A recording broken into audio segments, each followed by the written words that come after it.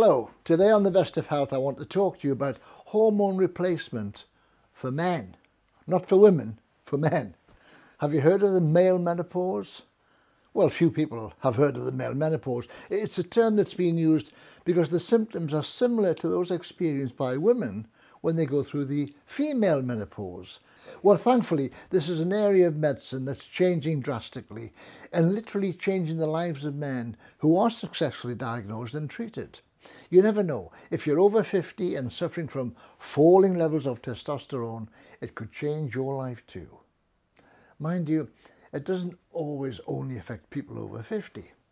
There was huge publicity surrounding the 37-year-old singer Robbie Williams after he revealed he'd received treatment for low testosterone when the doctors told him he had the sex drive of a 100-year-old man. He originally sought medical help after experiencing crippling fatigue and low moods, and the treatment certainly helped him and had more benefits than just in the bedroom department. As he admitted, it's changed his life and given him a second wind. There was a lot of incorrect news reported at that time, so let's bring you up to date on the correct information about this remarkable hormone treatment for men and the benefits it can bring to those who need it. We all know the female menopause can be effectively treated with HRT, Hormone Replacement Therapy.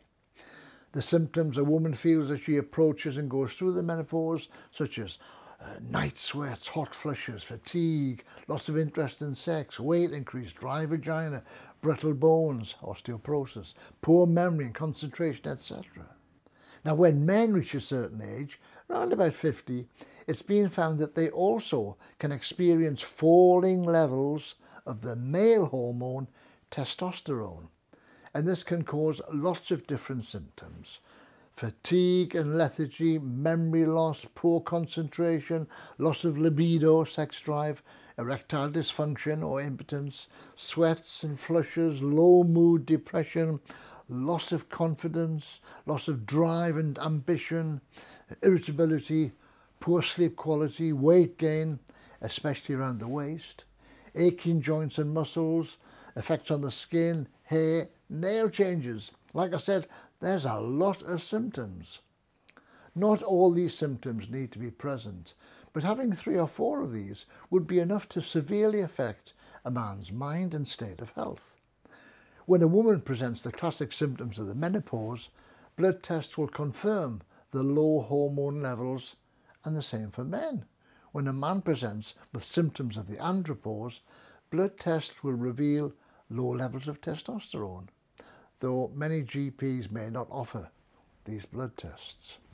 The condition is known as testosterone-deficiency syndrome, TDS, and treating it with testosterone is testosterone replacement therapy, or TRT.